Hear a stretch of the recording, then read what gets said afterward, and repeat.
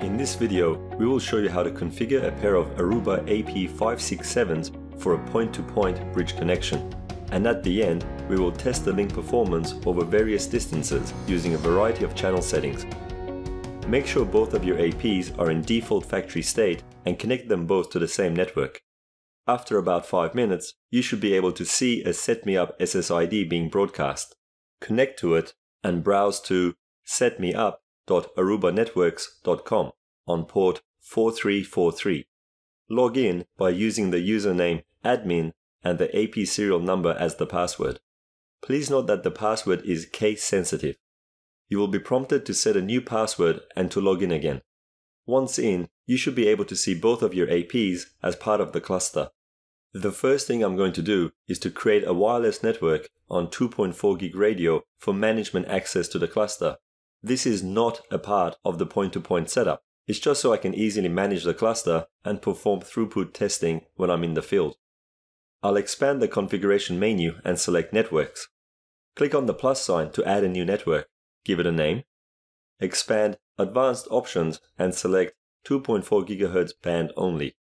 This way, this SSID will only be broadcast out of the 2.4 gig radio and won't interfere with our point-to-point link performance, which will use the 5 gig radio.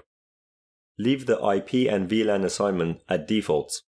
Set the passphrase and make sure there are no access rules set on this SSID. We'll now begin the point-to-point configuration. We will set up the SSID that will be used for our point-to-point link. Navigate to Configuration and click on Networks. Click on the plus sign, give it a name, expand Advanced Options and select 5 GHz band only. Click on Next. Leave the IP and VLAN assignment at Network Assigned and Default respectively. Set the pre-shared key and ensure access rules are set to Unrestricted before finishing the config. Move on to the Access Point section under Configuration. Select and edit the AP that will be set up as the Mesh Portal. The Mesh Portal is your upstream AP and the point will be the downstream AP that you want to extend your network to. Give the Mesh Portal a name, make it a preferred conductor and set a static IP. Here you can select static channel and power settings. We'll look into these later in the video once we are on site and we assess the spectrum. Make sure you select Outdoor as installation type. This will limit the channel and power settings to your regulatory domain for outdoor use. Click on Save and ignore the reboot message as we'll reboot once we've completed all of the settings. Now it's time to configure the point AP. Give it a name and set a static IP. Change installation type to Outdoor and save.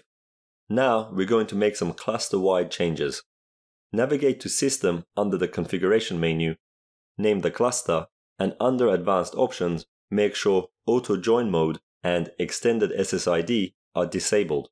We don't want any other instant APs joining this cluster by accident, and Extended SSID needs to be disabled in order for Mesh to work. Click on Save. Move on to RF Settings under the Configuration menu and click on Show Advanced Options. This is where you control your channel width. By default, it's set to 80 MHz on 5 gig radio and 20 MHz on 2.4 gig radio. If you wanted to go down to 40 MHz, uncheck the 80 MHz option. If you wanted to go down to 20 MHz, uncheck the Wide Channel Bands option. But for the time being, we'll keep the default as we'll manually set the channel width later when we're testing. Now we need to configure the wide part of the mesh link. Navigate to Networks under the Configuration menu. Select and edit the default wide profile. Ensure PoE is on and admin status is set to up. Then click on Next. I want to be able to stretch all of my VLANs across this bridge link, so I need to configure the wide port as a trunk. Native VLAN set to 1 and all VLANs allowed.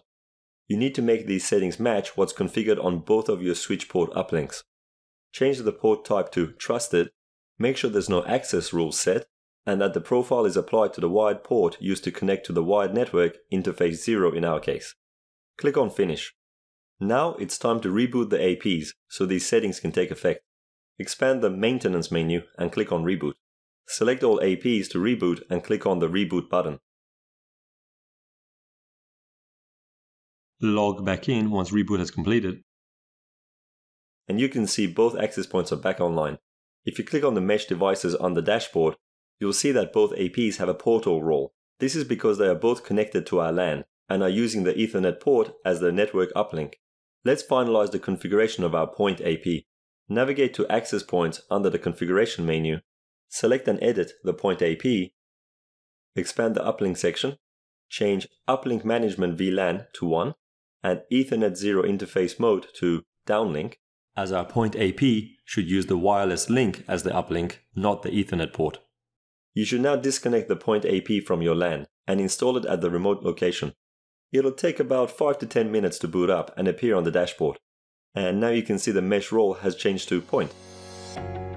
It's time to performance test our setup, initially at 100 meters apart. We've attached each of the AP-567s we set up earlier to an Axeltex accelerator battery and a WLAN Pi running iPerf server. Before running our tests, we performed a quick check of the spectrum in the area using Ekahau Sidekick as well as WinFi scanner to identify any potential Wi-Fi and non-Wi-Fi interference. Based on this scan, we settled on channel 100, which had a few other wireless networks present, but which was not overly congested. If you're provisioning long-distance point-to-point wireless links, you need to understand the concept of a Fresnel zone. It's a 3D elliptical region between the transmitter and the receiver as shown in this diagram, and it's dependent on distance and transmit frequency. Luckily, you can find Fresnel zone calculators such as this one shown via a simple Google search.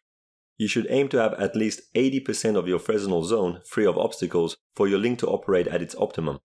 Direct line of sight between the APs is always good to achieve, but keeping your Fresnel zone clear will ensure the highest possible performance. Since we have chosen channel 100 for testing, which runs on 5.5 GHz, and are transmitting over 300 meters, we can calculate that our Fresnel zone radius is just over 2 meters. We achieved keeping our Fresnel zone clear by placing the APs on tripods and raising them 2.4 meters in the air. Our testing procedure was to configure the link to use 20, 40 and 80 MHz channel width and perform a throughput test at distances of 100, 200 and 300 meters respectively. Here's the summary of our test results. We were pleased to see performance over 100 and 200 meters close to theoretical maximum, and we only experienced around 10% performance loss at a distance of 300 meters. This proves that the AP-567 is more than suitable for point-to-point deployments over short sub-kilometer distances. And there you have it. Thank you for watching and please like and subscribe.